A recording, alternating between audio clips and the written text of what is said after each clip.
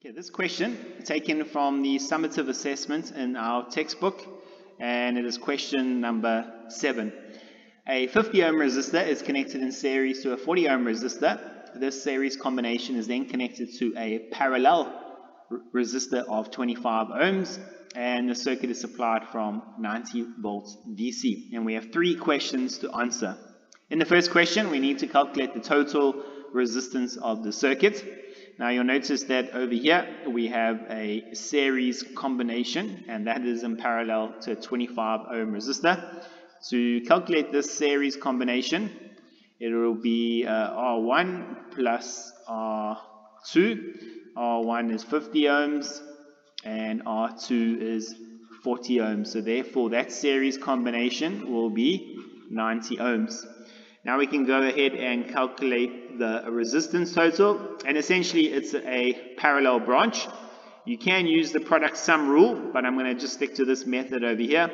1 over Rs plus 1 over R3 to the power of minus 1, and that will be the resistance total for the parallel branch. So 1 over 90, R3 is 25 ohms to the power of minus 1 in order to invert the answer. You can use the product sum rule if you feel more comfortable with that.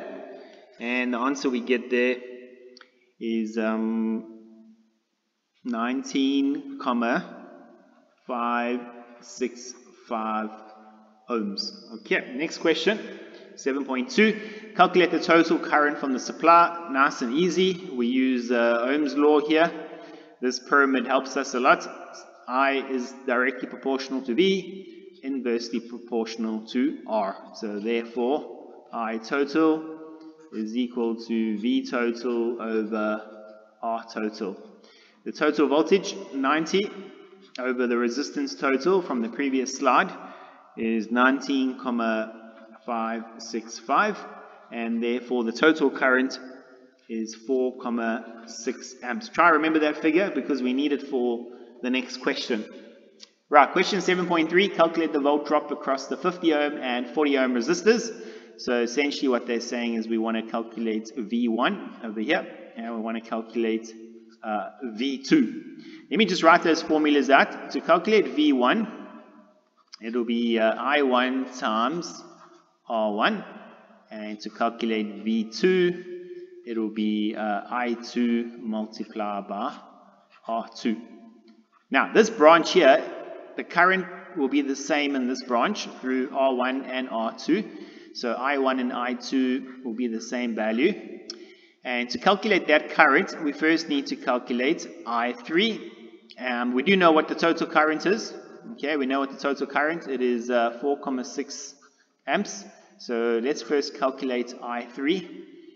Okay, so I3 is equal to the total voltage, because it's a parallel branch, divided by the value of the resistance of 25 ohms. So you'll see the voltage across that entire branch is 90 volts. 90 divided by 25. Therefore, I3 is 3,6 amps. Right, now we can actually determine the value of I1 and I2. Remember, they're exactly the same. How will we do that? We will say I total minus I3. I total 4,6 amps and I3 3,6 amps.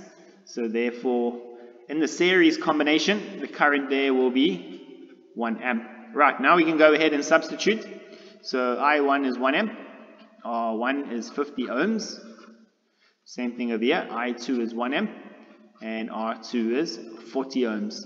So the volt drop across R1 is 50 volts, and the volt drop across R2 is 40 volts. Okay, thanks very much for watching this video.